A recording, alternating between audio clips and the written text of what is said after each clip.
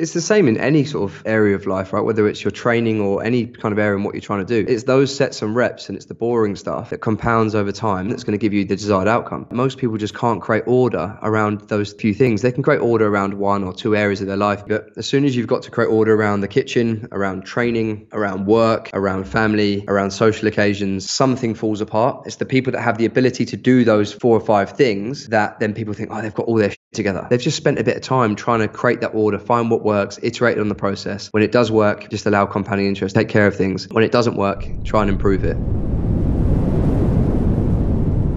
Ollie Marchon, welcome to the show. Thanks for having me, Chris. Good to be back. Very good to have you back, man. How's the last year been for you? Talk to me.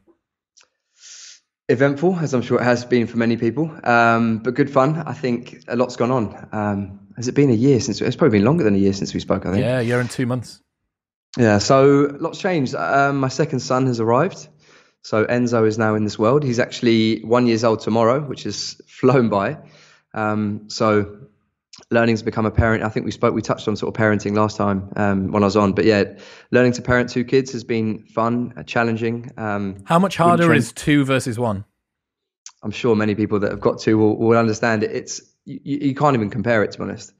Because it's not just twice as hard, it's more than twice as hard. No, it's far more than twice as hard because you just can't, any sort of plan or structure that you try and implement, even with anything, just goes out the window because these are babies we're talking about. So there's no self-regulation for them. It just, things happen and you just got to deal with it. So yeah, things like being on time, leaving the house, feeding, nappies, sleep, all that kind of stuff goes out the window.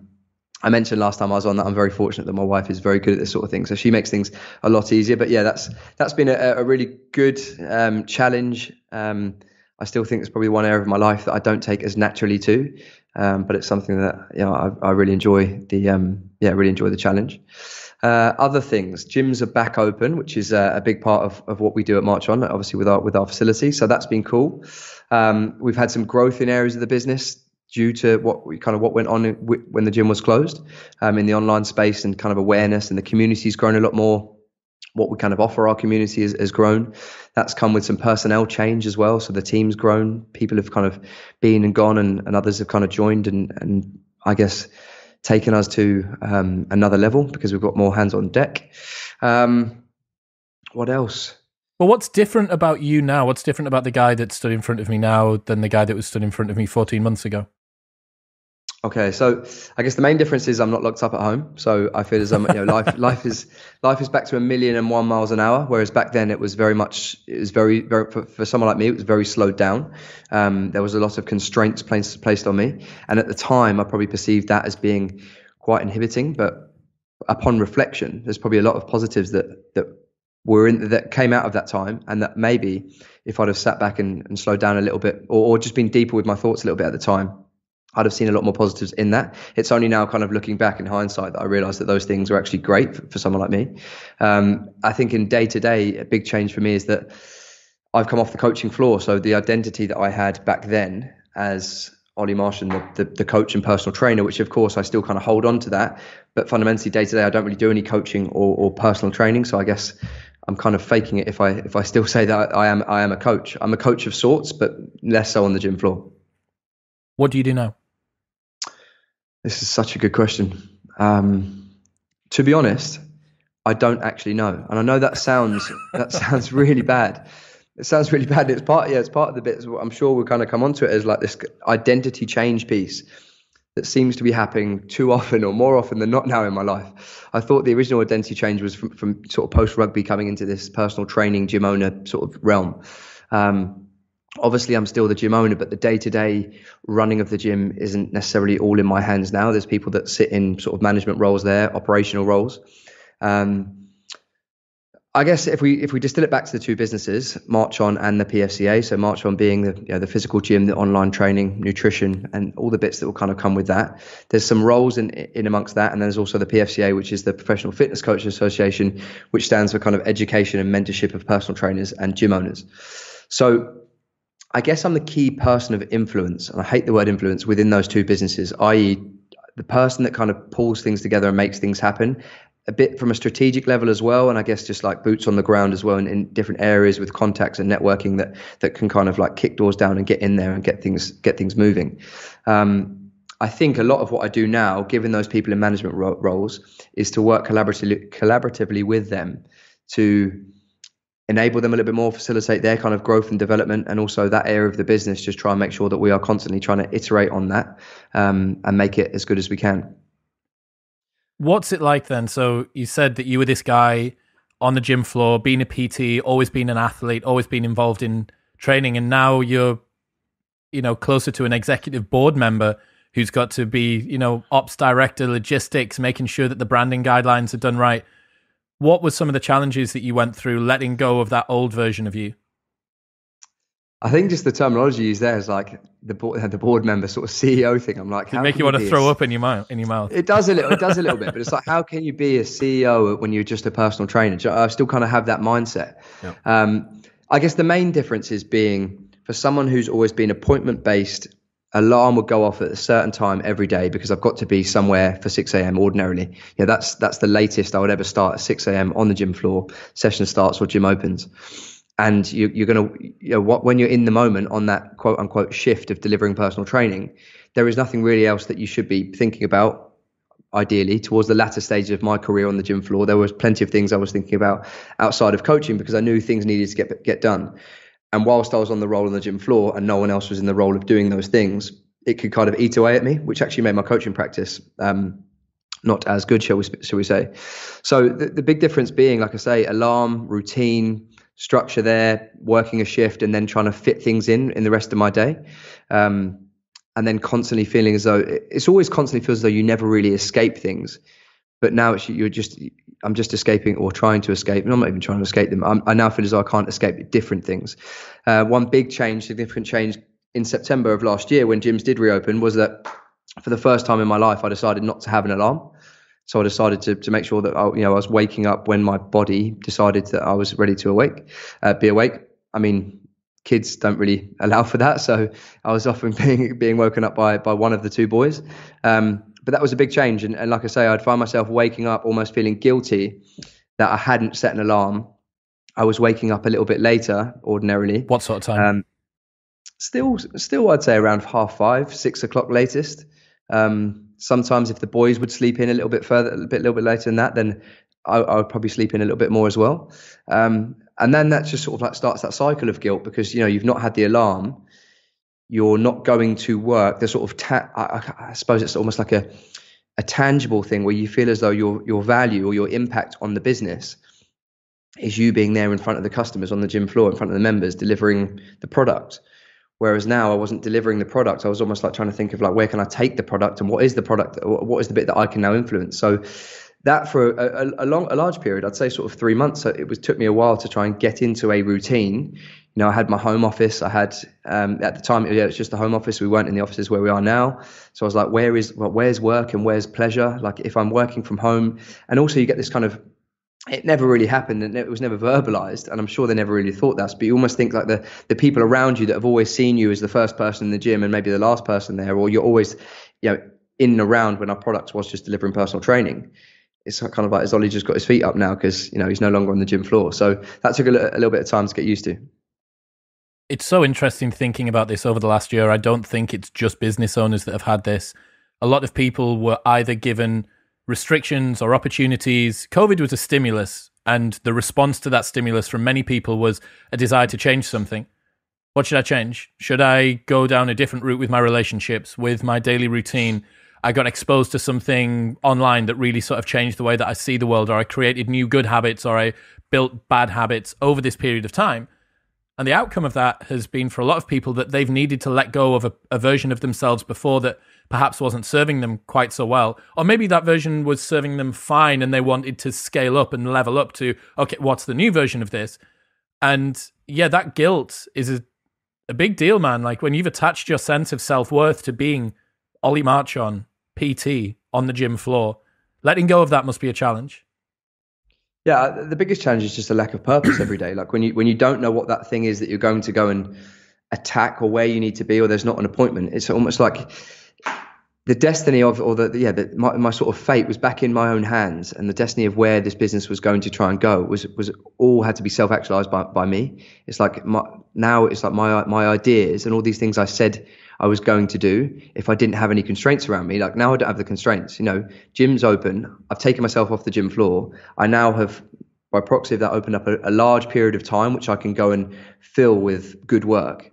So now it's down to me to go and do the good work. So, I mean, thankfully, the people around me gave me a bit of time to sort of like build in, get my feet under the table with that new role.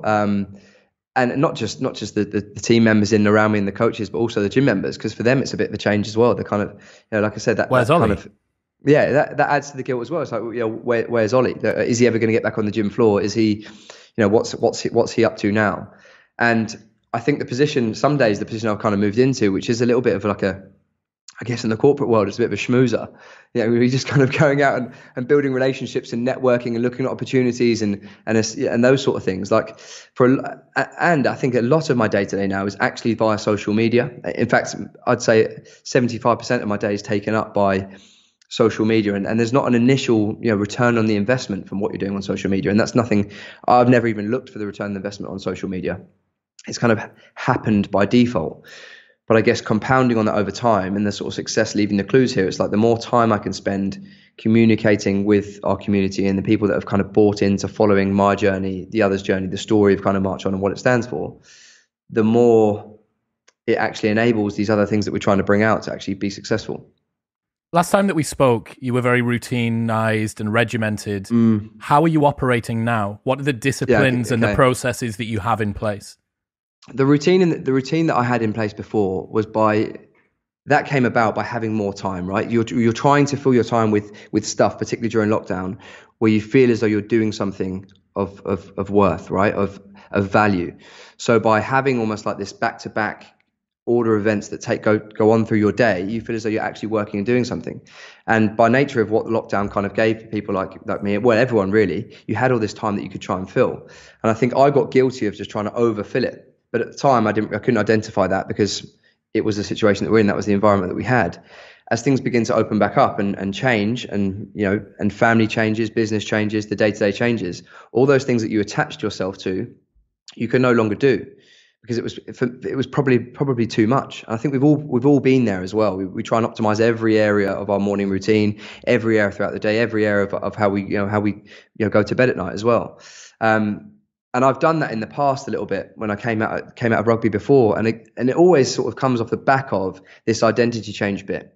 It's like, well, I'm struggling to kind of work out where my value actually lies and where my purpose is and what I should be doing. So I'm just going to make sure that I feel as though I'm doing all these things that are actually moving the needle forward by putting all this order and structure in place.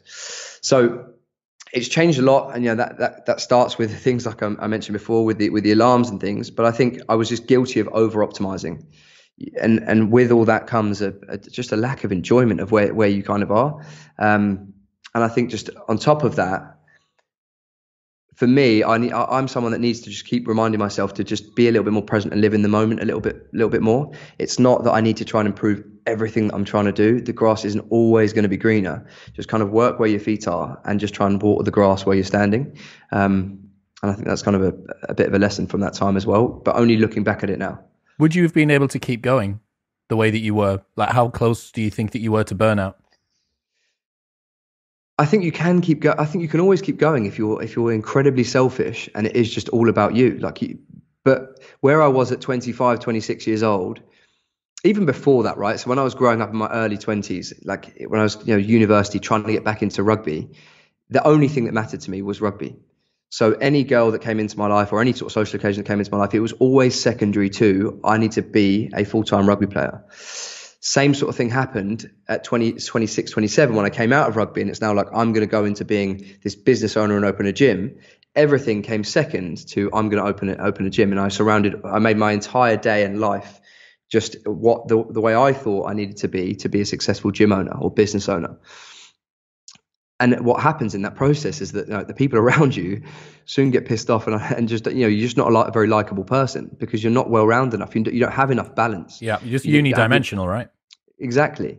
So I do, and I burnt myself out in that sort of 27, 28, sort of 26, 27, 28, that sort of stage. I think just with a little bit more maturity and being a bit wiser, and also the fact that there are people that actually depend on me, i.e. my two sons and things, I can't go so far down that road because it's not fair, which is a large part of, we might bring it up later on, but it's a large part of why I've stopped being competitive in like the fitness space, for example. People kind of often ask that, why don't you compete so much? Because I'm not really I'm not able to compete and it just be like, just take part and compete, which is a bit sad. And I'm kind of working on my ability to do that. And actually last weekend I competed at the National Fitness Games as a last minute sort of replacement. And I was very much in the mindset of like, I'm really not fit or strong enough to be doing this to the standard I want to be doing it. And I feel a bit exposed, but I was able to do it and just have a lot of fun, just sort of like just taking part. So I'm hoping that, like I say, at this sort of age I'm coming into now, and where my life is and all the responsibilities I have, that I can just allow myself just to take part in things for the pure enjoyment of stuff. And that's been missing for a long time. I think we're very much absolutist creatures, right? It's very easy to be completely on your diet, absolutely focused, never breaking it, or to be a complete slob. But to be able to stay on your diet for a couple of weeks, then break it once, then stay on your diet for a couple of weeks, then break it once, like the messy middle is exactly where people find challenges. And it's because we attach our sense of identity to the things that we are doing. I am a professional rugby player. I am a nightclub promoter. Now I am a podcaster. Now I am a gym owner, whatever it might be. And when you bring these constraints in on life, what you end up doing is you actually wrangle some of the chaos of what's going on into a bit of order. And you think, okay, I have a narrow set of parameters with which I can tweak and also that I need to be worried about. So Jack Butcher, the guy that does visualize value, it's a huge sort of, don't even know what you call it. He literally just creates concepts out of famous quotes and makes them graphically look great. Been on the show. And he spoke about the fact that one of the first things he wanted to do, remembering he's a graphic designer, his background is in making things look pretty. The first thing that he did was give himself very hard and fast rules about what they could look like. It was always going to be white on black. It was always going to be the same font. It was always going to be a geometric design. So what he did was he brought the constraints in of his chosen pursuit so that he didn't have to worry about colors, fonts, design. And it meant that he focused on the highest point of contribution for him, which is how well can I visualize the concept that I'm actually trying to do. So he wrangled all of this chaos, this unlimited number of colors and fonts and styles, wrangled that in. And what it permitted him to do was to really, really focus on one piece of creativity. But I think what a lot of people do with it as well is it gives them a sense of comfort. It makes them feel comfortable because they know, okay, I just need to get up at 5:30 a.m., focus on my clients, get myself into the gym, bin it when I'm training, so on and so forth. But when you go, right, okay, draw yourself back a little bit. Can we have you showing up when you need to in training, but knowing that you don't need to give it everything because you have other priorities in there? You also have a priority of being a dad. You also have a priority of being a leader or a businessman. And again, this comes back to the identity change thing that you've seen and a lot of people will have done coming out of COVID. Who the fuck am I? Who the fuck am I after a pandemic's happened? And it's kind of, I haven't really had a lot of conversations now retrospectively looking back at what the pandemic did to people. I think everyone was so sick of talking about it, talking about lockdowns and about, oh, bro, it's so boring, isn't it? And gyms aren't open and stuff like that. But I think that now is a time to really get some great learning experiences out of your period during lockdown. Look back and say, okay, what am I like? What's the texture of my mind like when I get under stress? Where are the sort of places that I go to in terms of coping mechanisms? Do I sleep in, or do I find myself really drilling down on stuff? Do I need more friends? Was my support structure not there? All of these sort of things. But yeah, bringing those constraints in and focusing sort of narrow and deep, I think is a very common, almost a coping strategy to high pressure, because it narrows your focus onto one thing. I think narrow and deep is something that I need to concern myself a little bit more, because so many opportunities. That's the thing I get caught up now because I have a little bit more. It's not necessarily more time, but because there's my attention is brought to different things that are going on in the industry. It allows more opportunities, and it's almost like I just need to make sure that I remain focused on a few things. And that's actually been something that I've been trying to work on with. Mentioned it before we started, sort of ambassador deals and working with different bits and pieces that I've done in the past, which again was part of my identity. You know, I work with these brands. There's a mutual benefit to both parties, and that's, you know, who I identified as in different sort of sectors of the industry. But actually, just trying to take some of those things away from, off my plate, offload these things from my plate for, short-term financial, not pain, but, financial, these things could have really benefited, particularly coming out the back of COVID. Some of the things I sort of walked into were to try and, protect these opportunities for myself, my wife, my kids, and all these kind of things. But what I did in doing that was added things to my plate that wasn't allowing me to really focus, and to use what you said there, is just to go sort of narrow and deep. It was all these opportunities that in the short term would work well, but in the long term vision of what I was trying to achieve, and what the COVID allowed was to try and get back into what is this long term vision. Things are going to get back to normal, and there's a long time ahead of us to get after this. So it was useful for me. What are some of the lessons that you wish Ollie a year ago would have known?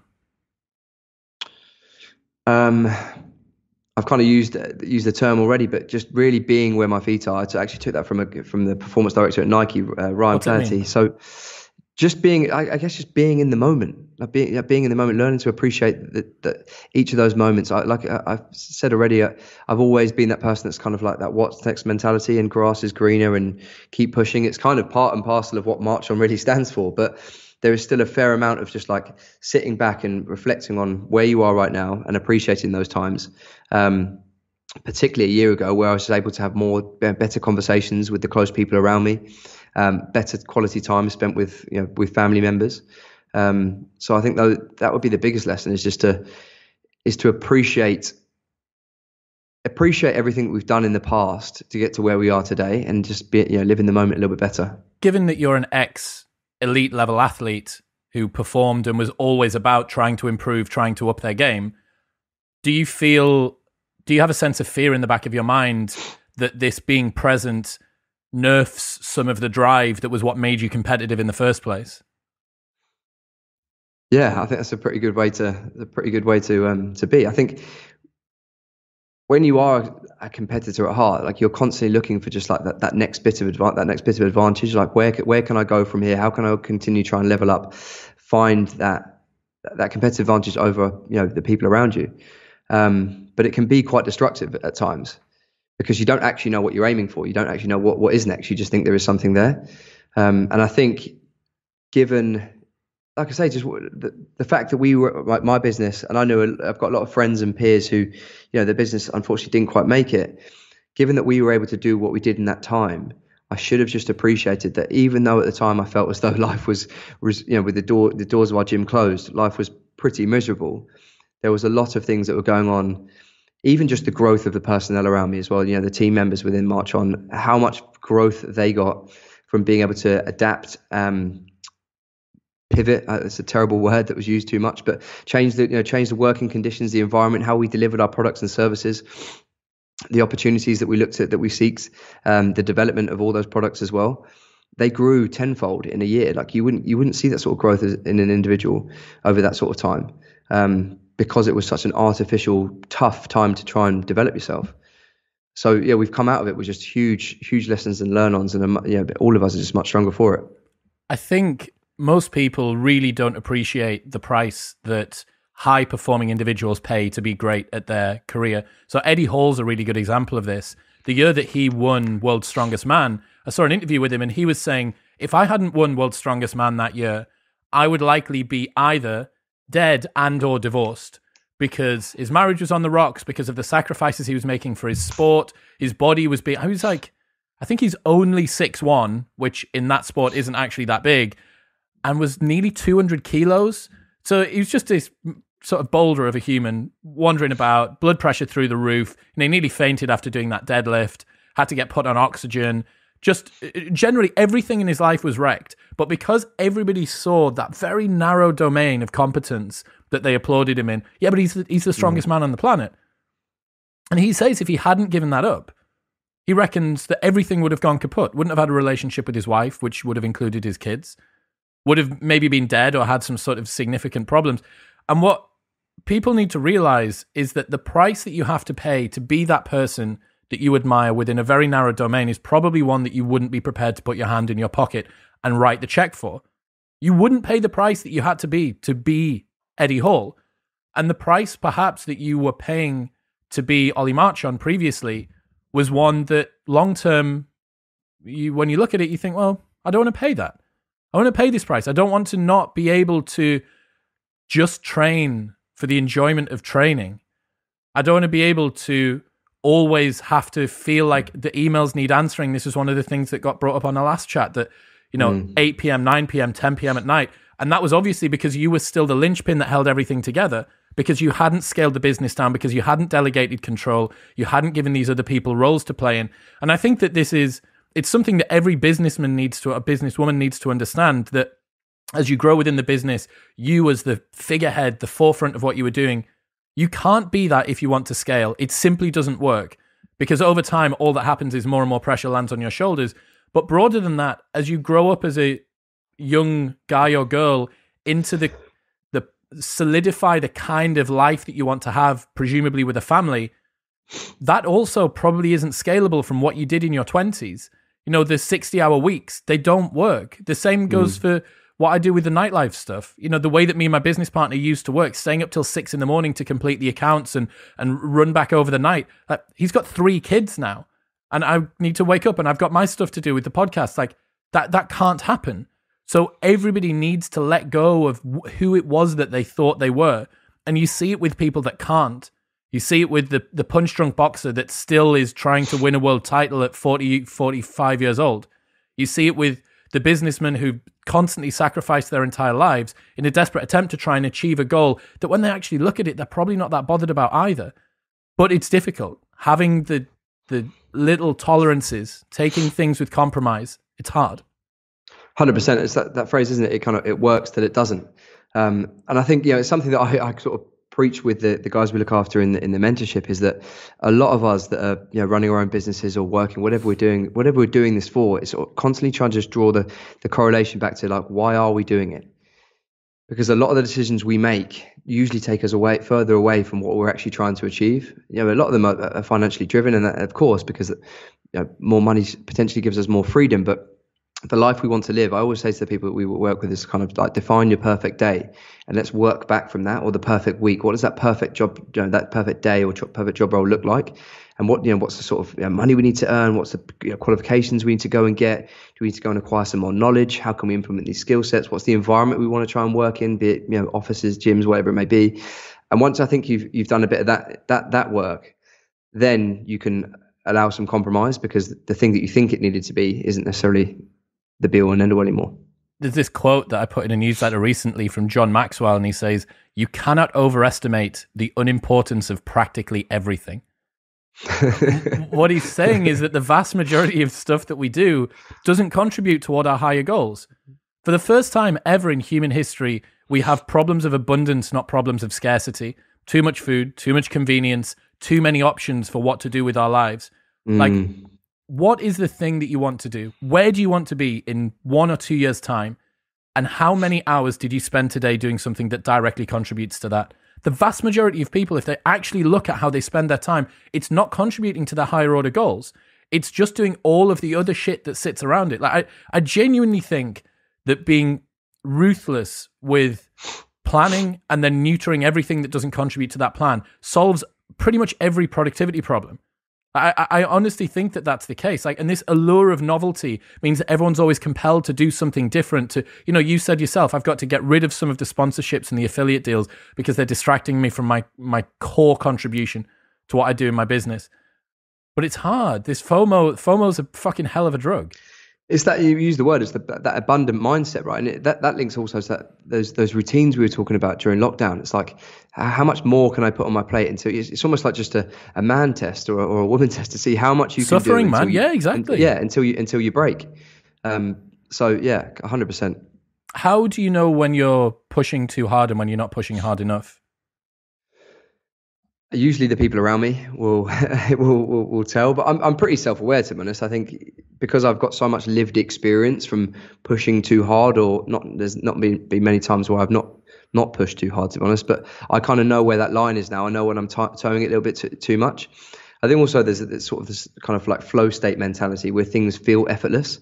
If things feel effortless, you're able to, you've acquired that specific knowledge of what you feel as though you're the expert in, or where you can have the most impact in that portion of your life. Now, the situation that you're in now, you no longer have that specific knowledge quite so much. You're venturing into new territory. You're not doing the things that you used to do.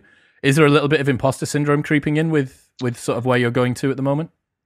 100%. But I've always, I think it is every sort of stage of my life and growth through my career, there's always been imposter syndrome, even in my sporting career going from, playing club rugby in the national leagues to going into a high performance environment like England. There's always been an imposter syndrome. But I think, again, someone that's constantly trying to push themselves is always going to feel that. So it's something that I've dealt with and kind of lived with a long time, and I can recognize it, and it's almost like part and parcel of daily life. But I think yeah, the more I'm just getting used to this new chapter of what, where I can have impact. And I think now, before, seeing impact would be the look on someone's face when they leave a training session, or or them sending me that message afterwards saying that was the best session I've had in a long time, or I've done this, or I've done that, or seeing someone PB their lift, whatever it may be. I'd get that initial kind of return. I knew that I was having impact there and then. I think now, I hate these terms, but looking at now the figures of the business and where there's growth and sort of the key KPIs, be it financial or just like growth of different areas, something's got to be going right. And it's either the fact that I'm doing what I'm doing now, or it's the fact that I've delegated and put people and facilitated in those roles where they're now doing their bit right. But there's sort of proofs in that now. So I think even though the job role is a little bit unfamiliar to me, and it will become more familiar as time goes on, I can still see that I must be having the impact that I've set out to have, because things are kind of moving in that direction. This is another thing that business people, as they grow up, have to understand. Previously, you used to see the look on your customer's face when you served them one of your signature donuts, or the compliment that you got as somebody left your club night, or the way that somebody felt as they walked out of your gym, whatever. But then after a while, you go, all right, okay, if I want to scale this up, I can't rely on an individual person's feedback. Like, I need to be able to aggregate the shit that's going on. And you're right, like, it's a bit of an ugly, or it's a frowned upon term to talk about the fact that, the accounts are kind of going to be one of the ways that I look at this impact. But that is an aggregation of what's going on. It's very difficult to run a business badly and to see it growing, especially in a competitive space like fitness. Yeah, 100%. And those things really matter now, because there's a lot of people's sort of, salaries and mortgages, and there's a lot of responsibility on those things actually growing. So I need to now pay a bit more attention to it. Whereas in the past, it was something that never really interested me, because I never really went into it for all those things. But I think as a business grows and tries to scale and has a bit more of a profound effect, I've needed to take more interest and spend more time with the accountants and actually look at these things in a bit more granular detail. How do you deal with down days if your mindset's not right?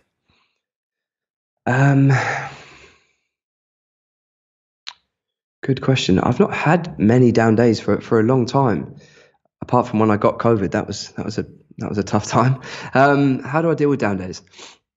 I think just filling it with things that I actually enjoy doing, which ordinarily is kind of some form of physical exertion, because I feel as though that's when I feel most alive. It allows me just to go to a place where my head can be emptied, and I can be at one with kind of thoughts and try and distill and filter out why it is that I'm potentially down. Having conversations, again, I think as I've matured, I'm definitely more open about having conversations. Before, in the past, I've been more of a closed book, because it's often hard to talk, particularly sort of male masculinity, right? Just to talk about feelings and showing vulnerability or weakness. So that's something that has definitely changed. So I'm willing to have those conversations more, but also just accept that these things, they're feelings, they'll pass. So be at one with them for the period that they need to be there, and go and do whatever you can do to either rest, recover, and make yourself feel a little bit better by your actions, or just accept that a little bit of time will go past and you'll be back to where you wanted to be. That's a really good insight. The fact that everything is just going to be transient, right? It's here for today, and maybe today and tomorrow, and maybe a couple more days after that, and then it's going to leave. And this is why when we look back on periods of challenge, we can see them with a little bit more equanimity, and actually maybe fall in love with some of the difficulties that we've had. You go through a period like COVID, and at the time you said, this feels uncomfortable, there's uncertainty about the future. You look back and you realize, fuck, look at how much growth came out of this. But at the time it feels really bad. But this happens every time that there's a challenge. Like, it's every single time you come up against something, it feels shit in the moment, you look back and you appreciate it. So I'm wondering whether there's a way, or I think it would be advantageous for everybody to try and develop a way where they can have that perspective, a little bit more perspective in the moment. Like, look, I've observed something in me this morning. I've woken up and I've felt shit. All right, looks like today's just going to be a sort of grit my teeth and move through it. Maybe I'm not going to PB today, but that's all right. Like, I might PB tomorrow. And if I just get through today, little wins, get to bed tonight, right, sweet. You wake up tomorrow and everything feels okay. Like, that's the level of self-confidence that I think you want to get to. It seems to me like you have quite a lot of confidence in your own ability, even if you are pushing new grounds. Where do you think that comes from?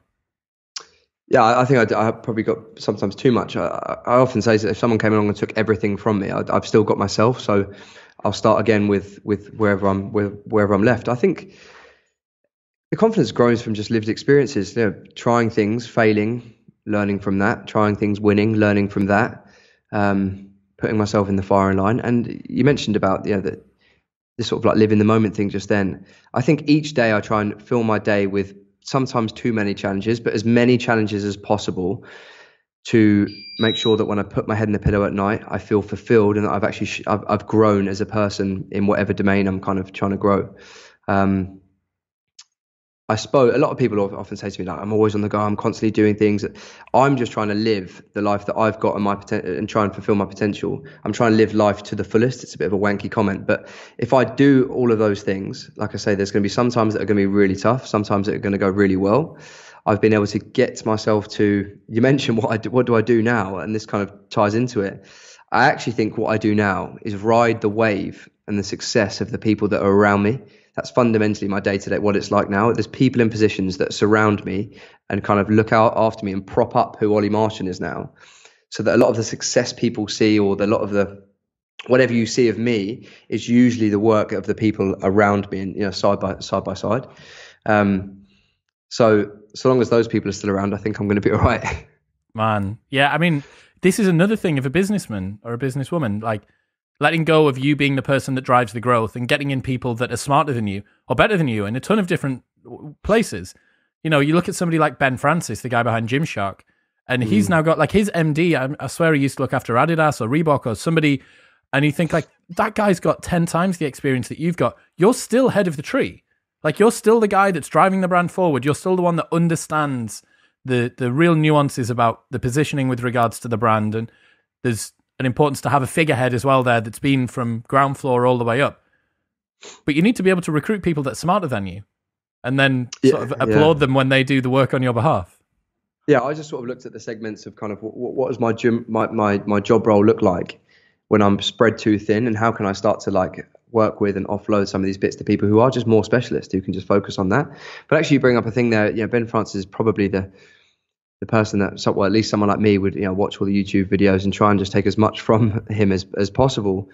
In that, for us to go to this next level now, sometimes I am left questioning whether I now need that board of people or those people that sit above me, be it someone who's been a founder and taken a business from the ground right up, be it someone who's got experience as a CEO, be it someone who's got experience in whatever sort of sections or whatever areas of our business need expertise. Sometimes I'm left kind of wondering, like, either I need to go and find that myself, and that might be how I actually spend my time. Let's go and develop myself or that area of my game.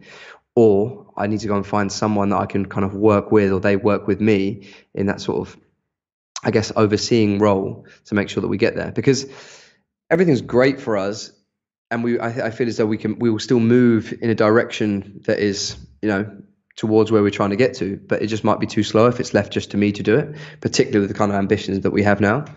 So yeah, that's always something I'm constantly pondering over. It's like where's the gaps in where I am now, and how can I, doing the social media thing's very easy, but how can I actually make sure that the stuff that I am doing is in line with the bigger goal? The interesting thing there is that hasn't impacted your confidence. That accepting that there are limits to your capability, that you can't be master of all trades, hasn't made you feel like you're lacking in some place. And I think that this is, again, another really fucking important lesson, that it's like, look, it's not due to a lack of capacity on your part that you need to get other people in. Like, there are people that have specialized in fucking, you don't try and do your own accounts. Like, you have an accountant for a reason. Just roll that out across everything. Brand design, graphic design, operations, logistics, customer service, HR, whatever the fuck it is. Like, all of these different things are very, very specialized areas. And just because you think that you can do it, like, letting go of that desire to be the guy that sorts everything out, is one of the most important things that I think young business people need to be able to do. Let go of the fucking tether to you controlling everything in your business. Find people that you trust slowly over time, stress test them, see if they work, see if they fit within the industry, see if they fit within the company, and then let them run wild and just check in with them and keep them motivated. That's it. I'm at 100%. The people that are associated with our business now pretty much have free reign to do what they want. The only thing we say is like, unless it's going to cost us, and we put a figure on, like, don't make a fuck up that's going to cost us this, and don't make a fuck up that's going to cost the brand this as reputation. Otherwise, just get on, make mistakes, fail fast, move on, try things, be innovative. And it's not always easy, right? Because you can't just employ people and, all of a sudden you've got all these people that you need to, you're constantly, as your business looks to grow and scale, particularly a business like mine that's never taken investment, like we don't have deep pockets, we're not backed by anyone. It's hard to be able to pay the salaries of some of these experts that you need to have on board, which is why I'm so grateful that we've got this aspirational brand that people want to come and work for, because often they kind of come in at a level that, is a little bit under where they'll take a hit on the pay packet because they want to be associated with a brand. Yeah, but I'm kind of like, look, if we take this punt and you come on this journey with us, and you can see buy into the vision that we're trying to get to, like, I promise I'll get you there. Like, we will get there eventually. We just need to do these steps first and foremost together, and they're going to have a huge influence on that as well, which often gives them a lot of excitement as well. But when we get there, like, I promise I'll still be the last person to eat at the table. We just, as a small business, we need to just do things a certain way. So given the fact that you're not on the gym floor anymore, I'm going to tap into your old training expertise. A lot of people probably kickstarting a fitness journey again after a big period off, gyms finally starting to get themselves back towards a critical capacity. What are some of the biggest errors that you see people making in your gym and during your time training them that are restricting their progress? It's difficult because, again, one of our things is, like, in the past it's been train everything, ready for anything. But I think people at sort of my level of training experience that have done the sets and reps for a number of years can kind of do that. But even now I'm finding I'm actually training for a marathon now. And even now I'm getting frustrated because I'm doing all this running, but my goals aren't to be a better runner. And obviously one of my goals in the short term is to do well in this marathon, but I'm doing it because it's almost like a bucket list thing, whereas it's not really one of the goals that I would have for my health and fitness right now. So it is just about trying to hone in on what it is that you're trying to achieve. Like, is it the person that's trying to just move away from pain, just have a bit more better quality of life, in whatever years they're in right now? And is it about longevity and those kind of things? Is it about the aesthetic side of things? Is it about trying to build some strength, whatever it may be? But just hone in as to what the goal is. Because I think people just spread themselves too thin, again, with this kind of abundant mindset, and particularly the offering that fitness brings these days is that you can literally do anything, and they just throw as much stuff at themselves as they can. So the first one would be pick your goal. Yeah, choose a goal and just, like, focus in it. I think a lot of people that come into our world, the functional fitness space, just haven't done the sets and reps, the sort of multiple muscular contractions, the general physical preparedness, and they want to go and they want their body, well, I can't remember the phrase, but it's something around the mind's trying to cash checks. The body's trying to cash, the mind is writing checks that the body can't cash. They're trying to do all these things that they've seen other people do because of social media and things that they're not able to do yet. And there's like this level of just kind of earning the right in the fitness world. All right. So let's say that it's someone who's got a few years of training behind them, maybe taking a little break, maybe just sort of ticked over with training. What are the principles that you think, like, right, okay, here are some fucking mistakes that I often see people making? They're aiming for getting in good shape. They want to be fit, but aesthetics are also a part of it. Where are people often going wrong in your experience? So again, linked to the fact they're trying to do too much, so just find that minimum effective dose, right? We want to play the long game first and foremost. We want to make sure that we still are able to train relatively hard, but we're staying underneath that sort of like that capacity where we're under recovered going into our next session, particularly for people that aren't fitness professionals or athletes, where they have to go and perform in different arenas outside of the gym, be it at work, at home, with their family and what have you. So just make sure that you're doing that minimum effective dose. Anything above and beyond that is brilliant. If we go too far, then there's going to be a law of diminishing returns. I think picking something, again, the modality of training, the environment that you physically really enjoy. You want to be able to go to that place. Often it's going to either be before work, on your lunch break, or after work. that you actually want to be there. You want to, you want to be, make sure that, because that's going to boost adherence. You're going to have more buy-in, and it will make the whole process more enjoyable, which therefore means you're probably going to do it for a little bit longer. I would then try and surround yourself, either with a buddy that you're going to go and train with, or the people at the gym, or even just the owners of the gym themselves, or a trainer, with people that motivate you, can hold you accountable, and again feed that, just that level of enjoyment. And then just the low hanging fruits, just like, don't eat like a kid, eat sensibly, don't restrict yourself too much. Like, make sure that you are just able to be consistent, throughout the week. But you probably need to just accept that there's going to be days that are going to go better than others. Make sure you get into bed on time. Just the usual things. I think most of us just want to be training to look good first and foremost. I do think that's a big driver for most people, but it's for longevity and health. And that really just needs a consistent mindset, right? And playing the long game. Train 3 to 4 times a week, things that you enjoy doing. If you do want to build muscle, we know we have to lift some weights, and there's going to be a stimulus. Eat well, sleep like as well as you can, and jobs are good.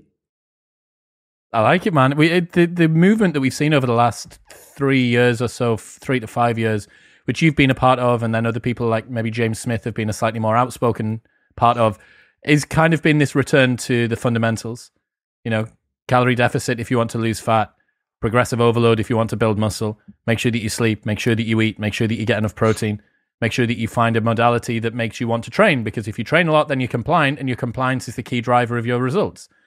And the one there that people rarely talk about is finding a training partner, or finding a group of people that you can train with that really, really gas you up, because that's a huge difference.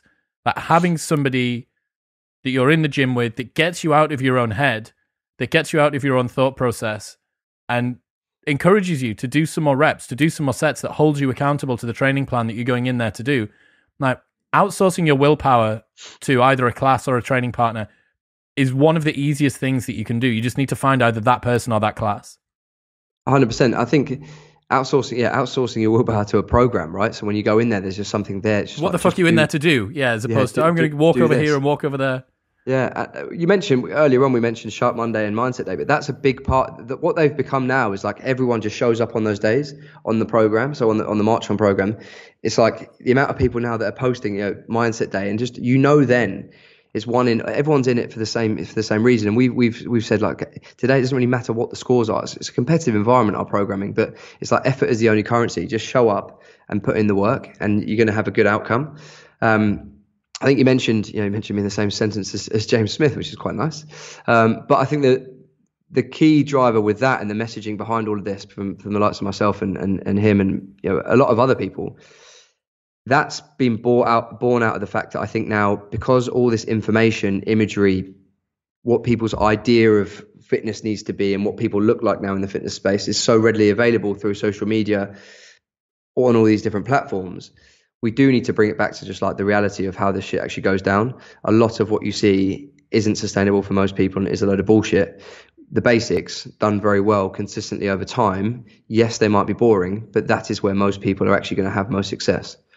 And it's the people that just don't get bored of the basics that will be the people that are in shape year on year, when the others that are just jumping on bandwagons are going to have, so it's going to ebb and flow. But more often than not, they're going to be in sort of troughs rather than peaks. There was an interview that James Smith did with, I want to say, the head of the Chinese weightlifting team, and he asked him what the difference was between the guys that make it to the absolute elite, that compete on the world stage, and the guys that are just below. And he said that it's the athletes that can deal with the boredom of daily training the best. That we look at somebody like a Matt Fraser or an Ollie Marchon, and we presume that every single day they're absolutely gassed to go and do, like, in Matt's programming, if you've got 45 minutes of monostructural work on a rowing machine, no one's excited for that. Not even a rower's excited for that. That fucking sucks. But if you can man up, if you can dig deep and find yourself some motivation to get you through that, that makes a difference. That's where you will grow. It's the same in any sort of area of life, right? Whether it's your training or any kind of area in what you're trying to do. It's those sets and reps, and it's the boring stuff that compounds over time. So long as you're doing the right boring stuff that compounds over time, that's going to give you the desired outcome. We spoke about it earlier. Like, most people just can't create order around those a few things. They can create order around 1 or 2 areas of their life, be it that pertain to work or family. But as soon as you've got to create order around the kitchen, around training, around work, around family, around social occasions, something falls apart. It's the people that have the ability to do those 4 or 5 things that then people think, oh, they've got all their shit together. They've just spent a bit of time trying to create that order, find what works, iterate on the process. When it does work, just allow compounding interest to take its, take care of things. When it doesn't work, try and improve it. They don't have everything sorted. They just have the few things that matter sorted. Exactly. Yeah. And for most people, they can sort 1 or 2. For the people that you think have their shit together, they're just sorting 3 or 4. So just get 1 or 2 other things. What about fatherhood, man? Obviously, we touched on it earlier on. You've now got 2 boys and wife, and now juggling different businesses and stuff like that. What about some of the learnings of being a young dad over the last year? I'm quite hard on myself, I think, with this, and I think sometimes I think it's justified. It's the bit that I find the hardest out of everything. Why do you think that is? What do you mean by hardest? I think it just doesn't come naturally to me. I get, when the boys are crying or if they're kicking off or there's something, like my patience is so short. So I'm like, I get frustrated very quickly. Like I've been left with the 2 boys, a couple of weekends over the last year. And I can do like 1 day and I'm like, where's my parents? I need my mum to come around here now and help me out. I think because they are just it's so chaotic, right? That you can't create any sort of structural routine. You have to be so, and this is where Lauren's so great. And I think where most mothers or parents that just get it, they're so selfless. Like it's like everything they exist for that day is to serve other people. And I'm like that with most things. Like I want to serve everyone around me. It's almost just like a next level when it comes to like a kid, like a baby. Like you need to put anything that you had on that day or that you wanted to get done to the back of your mind, because it's just not happening in the way in which you want it to happen. I also think just being able to spend more quality time, again, because of the nature of our business and the nature of like how competitive it is and the way in which I need to operate day to day, social media, whatever it may be, that can often creep into and leak into times where I'm supposed to be, I should be being present with other bits and pieces. But at the same time, coming off the gym floor and not needing to be in a particular pace on certain days, there are obviously occasions where I've got appointments, but I'm now able to do things like drop my son at school, pick him up, go to these sort of things. Whereas in the past, that would have mean potentially taking a day off work or off the gym floor. So there's been some successes, some failures, but there's definitely a lot of work on still to come. I'm fascinated by this transition from business owner to fatherhood and letting go of some of the challenges. Because previously in a business, if somebody had been kicking off as much as your kids were, you'd fire them. But you can't fire your own children, apparently. Yeah. I think the biggest sacrifice I've made, and it's actually something I identified a couple of weeks ago. I don't need any violins being played because I do have access to a lot more resource and time to train with. But the biggest sacrifice over the last kind of couple of years, I think, is actually myself as the athlete. I think I've done really well as the business owner and to drive the business and to recruit well and to keep that moving forward. I think where what's really suffered is myself as the athlete. And I probably play the age card a little bit too much on this, but coming 33 is no great age, but I'm definitely not in my prime anymore. I'm definitely at the other side of that and being surrounded by some of the young bulls that are so good at, on the gym floor or in, on the training floor. I think that's the biggest sacrifice. And that's something that I want to try and post this marathon, really try and have one last go at it. I put a post what does that look like? Day. I'm not quite sure. I just think a bit more again, it's going to probably me going back to a little bit of that obsessive person, and something else will have to give. I'm not quite sure what that is now, but just going back to the advice I just said there is like, just focus on what is the goal now. Like in the past, I've resulted, if we're talking about myself, what's resulted here is like a jack of all trades. Yeah. And I stand by that still being the thing that I want to be. I can go and run a marathon or 5 weeks training and do pretty well. I can still sprint, jump, lift weights, go and compete in fitness events, that kind of thing.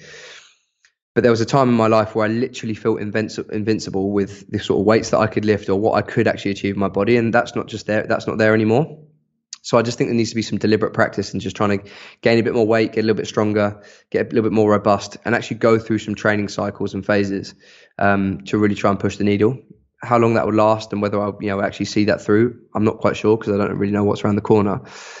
But I think it was the catalyst was on the National Fitness Games the other week. Just like I'm just that little bit off the top guys in some of those some of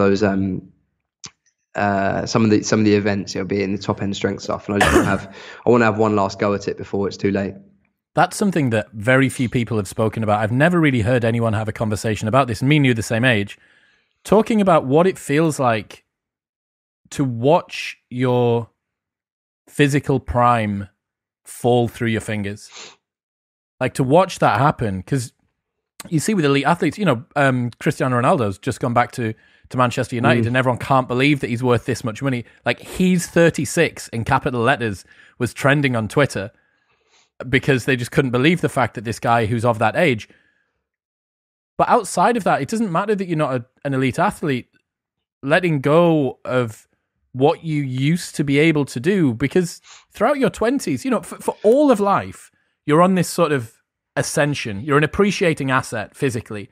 You're getting stronger, you're acquiring new skills, your capacities are growing up, you're more robust, you're better neurologically, all of this stuff. And then you start to feel, when a lift stops and you sort of notice that you're floating up in the air and you're like, whoa, I'm starting to, and then you go, no, don't start going down. Like, I don't want to go down anymore. And I'm noticing it with myself. Like, injuries come more quickly, recovery comes more slowly. Weights and progress, body fat's harder to lose, muscles harder to build. I'm like, okay, I need to accept the fact that at this age, this is the direction that I'm going in. And the only way that I can get around this is with sheer force of will and effort. It's going to take me more effort to achieve fewer results than it would have done 10 years ago. And that's a fucking tough pill to swallow. 100%. I was actually a couple of weeks ago. Some of the people around me actually mentioned this to them. We were sat on Bournemouth Beach after the competition.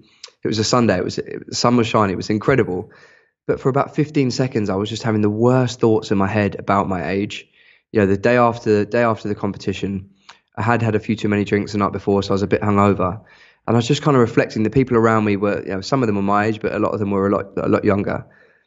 I just had some really morbid feelings about just like, shit, I'm at this age now, that my prime's gone, I'm not going to be that person again, and all these kind of things. And I wouldn't change anything over the last 5-6 years at all. But like I say, one thing I've not really focused on is, and it was a deliberate change. Like, I didn't want to focus on myself as the athlete. I just want to try and get back to, like you said, I'm happy for marginal returns. So long as I can go, okay, for that period, I've given it as much as I could with, everything within reason of all the other hats that I'm trying to wear. Whereas I feel as though there's been a large portion of time where I have just been ticking boxes, and those boxes have served, I've ticked those boxes and I've been able to do things, some great profound things in other areas of my life to afford me the opportunity to go, do you know what, for the next year, here's the time and effort that I'm going to put towards just like seeing what sort of athlete I can be at 34 years old. What challenges can I go and do? What weights will I be able to lift and numbers and that kind of thing. Because I've just not for the last 4 or 5 years, the kilos on the bar or the times hit and that kind of thing, it's just not even been an interest of mine. And that's quite weird. I'm ready to just give that one more go. Fucking interesting, man. Really, really is like quite a profound thing to be thinking about. I don't know sort of what the equivalent is for girls if they've attached their sense of self-worth to something, but if you're a guy that spent a lot of time in the gym throughout his 20s and then starts to notice stuff happen, like your metabolism slowing down. So when I can't outwork a bad diet anymore, which I used to be able to do. Like I genuinely can't outwork a bad diet. And it takes a little bit longer to rehabilitate stuff. And the hangovers are beyond fucking otherworldly. They come hard and fast when you're not prepared for them.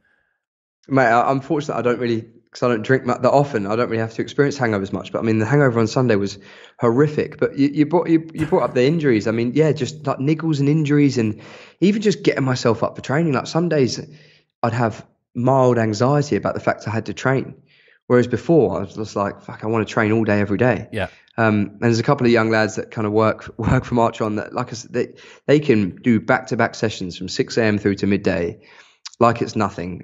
Run upstairs, have a quick, bit of porridge or coffee, and then they're throwing ridiculous weights that I've never even touched above their head. And I'm like, where the fuck? Like, I'm never going to get that back, but I just need to get some sort of just chase it down a little bit. I think I've called it one last dance. We'll see how far I get with it.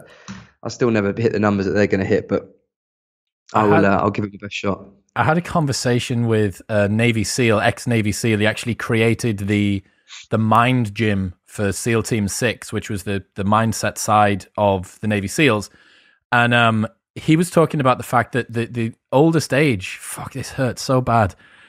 He said that the oldest age that you could join the SEALs at was 28. And Jeez. I tried to sort of defend the older. I was like, 28 seems a bit sort of young. And he's like, well, yeah, just physically the guys over 28, they're not really there. Like if you're in at 28, you can stay on, but if you don't. And he told me the story about some guy was climbing up one of those, I don't know what, the grapple rope type things, the rope nets, climbing up. Cargo net type things. Cargo net, yeah. Climbing up, apparently it's like 25, 30 foot off the ground on sand, on the beach, running with a pack. And this kid was 18 or 19 years old, climbed all the way up to the top, got 1 foot down and just fell 25 feet to belly flop onto the sand with a pack on his back with like heavy shit in a Bergen. Apparently just stood up, brushed it off him and ran. It's like, dude, if you're in your 30s and that happens to you, you're snapped in half. This guy that was 18 bounced off the floor like a fucking rubber ball and set off again. You go, yeah, okay, maybe. I remember in the rugby days, like in my early 20s, even mid 20s, like the boys who were considered the old boys at like 32, 33, there was a couple of 35-year-olds, maybe a 36. They've got kids, they're married. And I was thinking, like, fuck, this is a short career. If like I'm only a few years away from that, like why do they talk and act like that, like they're old? And now I'm there, and I'm like, going back to rugby would like I couldn't even fathom trying to run a rugby. Yeah, I'd literally get snapped in half. I genuinely think I'd last 5 minutes. It's getting old is a very humbling thing, man, and like we're all on that path, especially when you used to be do you remember when you used to be the young guy? Like I used to be the young one, and now other people are the young ones. A lot of the people I socialize with now are 5-10 years older than me, like they're sort of by through kind of the career I've had. A lot of my friends now have come through the gym and they're members or what have you. So a lot of time I spend with them, and when I talk about being old, they're like, how old are you? Yeah, you're still very young. But then a lot of the people I spend a lot of time with as well, people that kind of in the fitness arena, we had someone competing for us every week who was 19 years old, and I'm like, fucking hell. Like a lot of the lads are 23, 24, 25. And I know that's not a huge difference in age, but there's a huge difference in feeling between someone who's 25 and someone who's knocking the door of 33. So got to make the most of it while we can. I love it, man. What's next? What can people expect over the next 6 months to a year from you and the business? So a lot of people that kind of follow our journey would have seen the rebrand that kind of took place over the last couple of weeks, or last sort of month or so. So that's been a lot of work that's gone on behind the scenes, a lot of internal research, a lot of research of our community, people that we kind of look after. Just trying to really understand if like what we think of ourselves, is that what our consumers and our customers feel? Where could we be better? Just constantly trying to improve what we do. So that's taken place, which is great. So hopefully now it's just like trying to elevate the brand to sit alongside. It feels weird talking, even saying the word brand, right? Because again, how do you? It's like it's a person, Yeah, it's become something that obviously when we set out, we wanted it to become something, but it's kind of like it's now happened. So we want to make sure that everything we do that comes out from the brand, all the services and things are of the very best quality that we can. As people know, we've got a bricks and mortar facility. One of my biggest goals is to own and operate a second site, just to see if we can be a multi-site operator, and hopefully that is a catalyst to then go on to have multiple sites ideally. So that's kind of what we want to do in sort of the gym world. in the online space. We want to just grow the online audience and the online programming that we do. We've been able to fortunately get into multiple different countries around the world, which is amazing. And we just want to improve on that.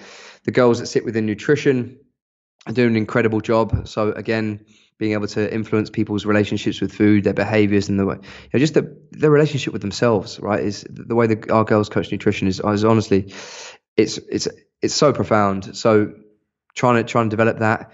We've obviously got our clothing and our merchandise, which is going through a process of, again, improving what we do there, be it the quality of the products and also just the logistics and how we deliver it. And then some new bits. A few people know this sort of stuff, but we're moving into sort of sports nutrition and supplementation with some real sort of core products that we believe in, be it for performance and lifestyle.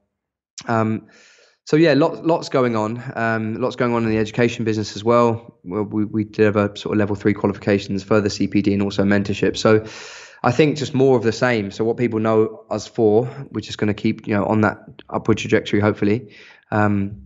And I still think there's a lot of work that is to come from us. And I feel as though now we've got the rebrand out the way and the personnel that have come on board, we are just about to get started. I love it, man. Good luck over the next 6 months. Ollie Marchon, ladies and gentlemen. People want to keep up to date with what you're doing in the brand. Where should they go? To be honest, the only platform I can get my head around is Instagram. So at Ollie Marchon is the best place. You'll probably then see a lot of the team members through that as well. So you can follow them as well. Cheers, dude. Cheers, Chris. Thanks, mate. Thank you very much for tuning in. If you enjoyed that, then press here for a selection of the best clips from the podcast over the last few months. And don't forget to subscribe. It makes me very happy indeed. Peace.